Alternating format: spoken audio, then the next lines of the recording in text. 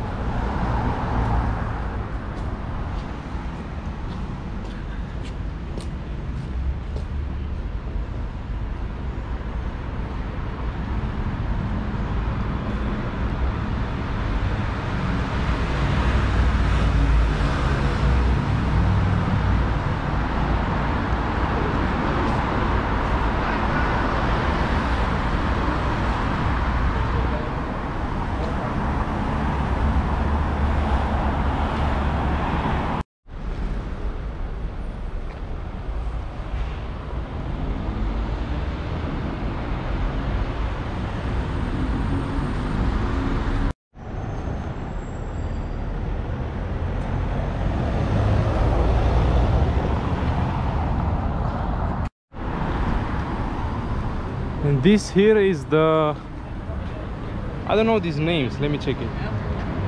It's Szent István Basilica. So this is like a church, you know.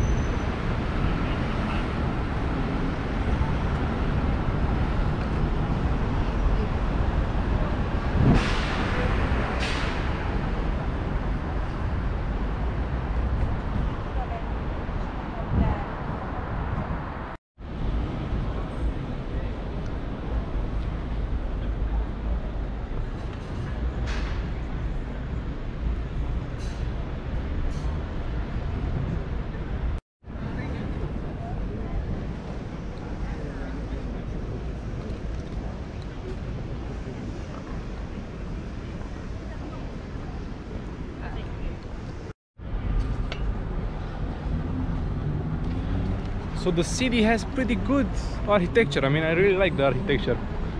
You can't deny it. It's beautiful. I mean, you have a statue here, whatever that says, 𝘾𝙍𝙔𝙋𝙏 something. Yeah, so what I just picked through the streets is the other side of the city, which is over the river, over the Danube river. And as soon as I saw it, I mean, that's gotta be the more interesting part of the city. I mean, we're gonna get there. I think there's like a kilometer left, but yeah, I think that's the nice part of the city.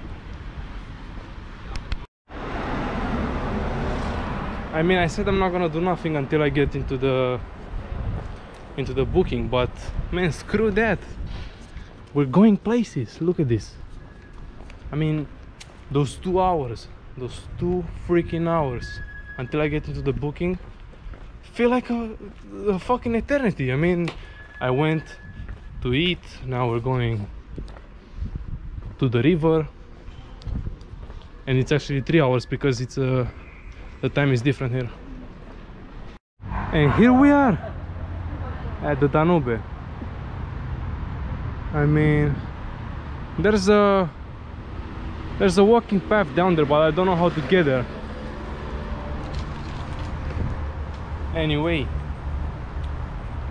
I can't stand around like, you know, not doing anything until I get the booking. So I'm just walking around, you know, doing whatever, seeing these things, seeing the places I want to see, you know. I don't know if I'm gonna have anything left to see afternoon, you know. And there are some beautiful structures on that side, like that one. I don't think you can see because the GoPro doesn't, you know, it's not that good on distance. So yeah, there's a building there, there's a bridge, there's a castle or whatever. I think that's a church.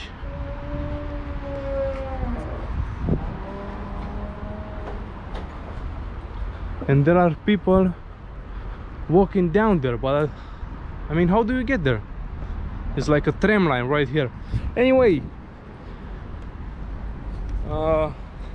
screw that, screw the walking path, whatever, you know. I mean, the Danube River, you know, we're gonna see a lot of that. Yeah, I'm gonna see a lot of that, because this is only the first city, you know. And I think there's like three cities, maybe. Yeah, three capitals. Yeah. There's three capitals in which the Danube River crosses the city. And this is the first one, you know. I'm gonna see Bratislava after this, and then you're gonna see other cities. I'm not gonna mention them right now because, you know, it's a surprise or whatever. But yeah, this is pretty much the Danube. I can see it. I don't think you can see it, but there's something I want to see right here, you know, right on top of this on this street, you know. Maybe in the afternoon we're gonna cross the river, see that side of the city. It got more hills, more, you know, it's a little rocky, you know. Yeah, it's a little rocky. But right now I have one more thing to see right here, and then yeah, after seeing this I'm gonna go to the hotel, and I really hope that it's 2 o'clock, because, you know, in Hungary it's 1 hour before Romania, so there were actually 3 hours, not 2. So yeah, look at this tram. Doesn't look that new. I mean, looks better than the one in Bucharest, but we have better trams in Romania, like Iași, like Oradea. Those have new trains. Oh, and actually, look, I think we can see it. I think we can see the Danube River. Ah, right here. It's right here. The whatever, the way down, you know. Yeah, so look at this.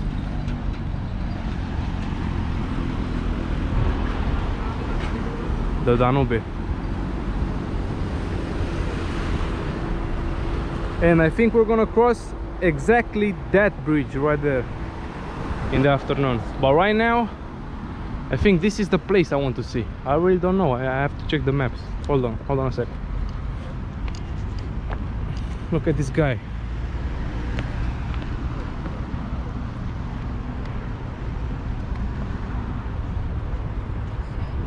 Just sitting here looking at the Danube. It's a nice view, you know. Can't blame him.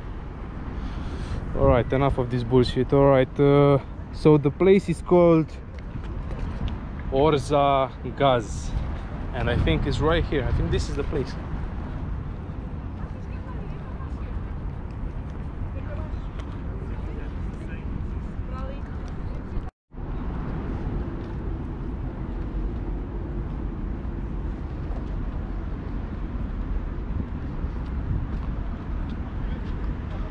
Alright, so this is it.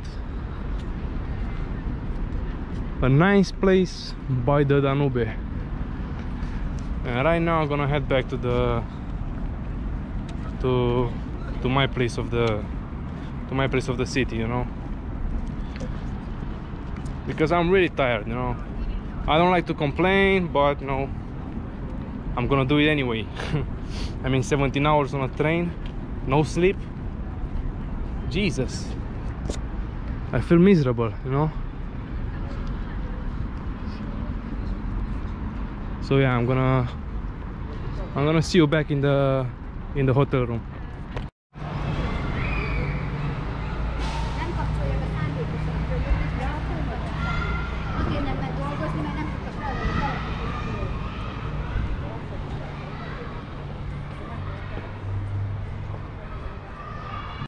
Now hold up a moment, before we continue on with the vlog, I want to inform you on the ways in which you can support me with the channel. As you can imagine, the money I spend on these videos is different each time, depends on the location, on the transport, accommodation, the food, etc. Some videos end up costing me almost nothing, but there are videos that end up costing me a bit. YouTube doesn't cover even a bit of my spending since the channel is not monetized at the moment, and even if it would be, I don't have a huge following just yet, so this spending adds up after some time and it makes it really difficult to plan any further adventures for vlogs on my channel in the future.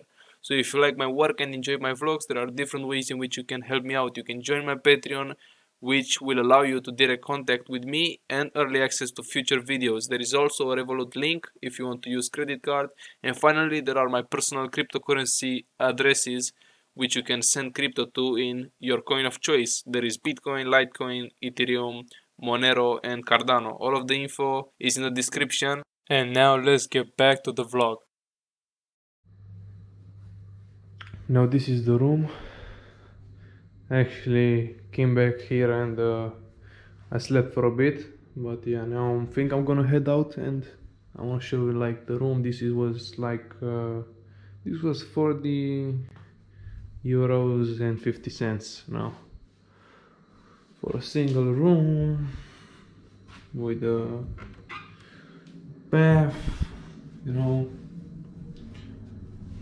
I mean, it's alright, but you got also like a kitchen, but it's like a shared kitchen with other three apartments. There's 4 other apartments in total. But yeah, it's, you know, for 40 euros a night, it's pretty okay, you know.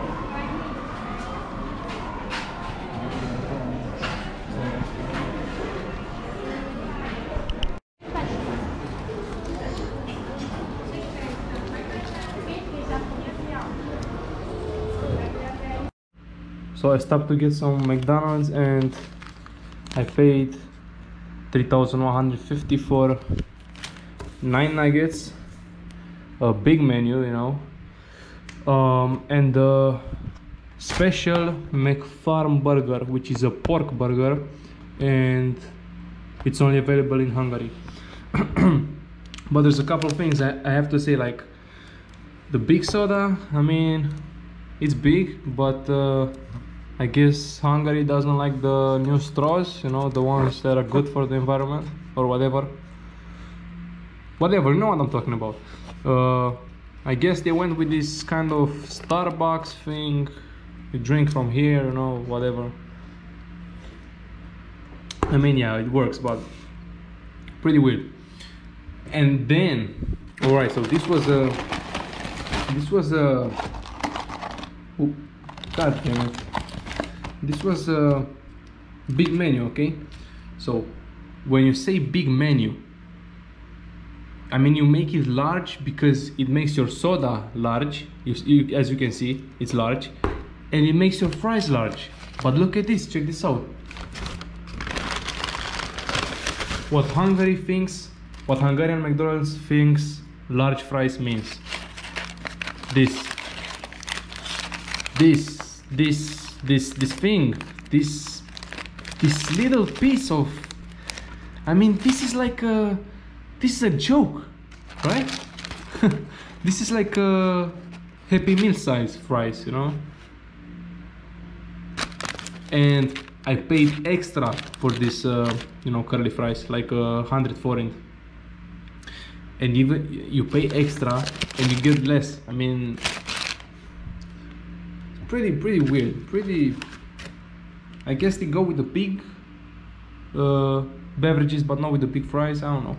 Then we have this garlic sauce, which looks different from the one we have in Romania. I think it's gonna be different. And we have another sauce which is like some kind of ranch, some kind of buttermilk ranch. Yeah, all right. And let's see the McFarm. So this is the McFarm. It's like a double. I'm guessing maybe this is the meat from the sandwich in the morning. What's it called? The what's it called? You know the McMuffin. Yeah, maybe it's the McMuffin meat because that's pork. You know. Alright, so I'm gonna check this out and I'm gonna tell you how it is.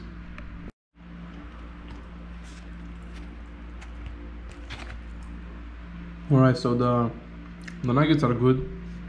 The curly fries are of course good, but they're not as good as the twisters we used to have in Romania. The garlic sauce is pretty good.